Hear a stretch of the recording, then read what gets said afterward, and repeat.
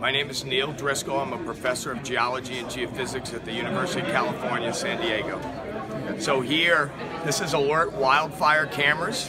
These cameras can pan, tilt, zoom.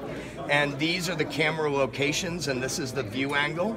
So these cameras are high resolution. They have near infrared, so we can detect fires during the day about 75 miles away from each camera. And we can move the cameras 360 degrees. So here, as you notice in the banner, this is Chief Costa here at CAL FIRE, the Monte Vista dispatch. And when he's moving the camera, we don't touch the camera.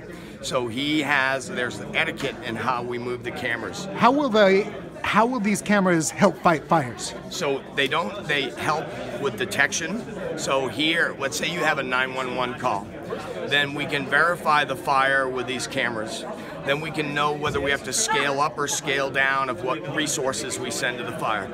The firefighters can look on their tablet as they drive to the fire and see how it's changing in real time. Okay. So this gives us situational awareness. Thank you.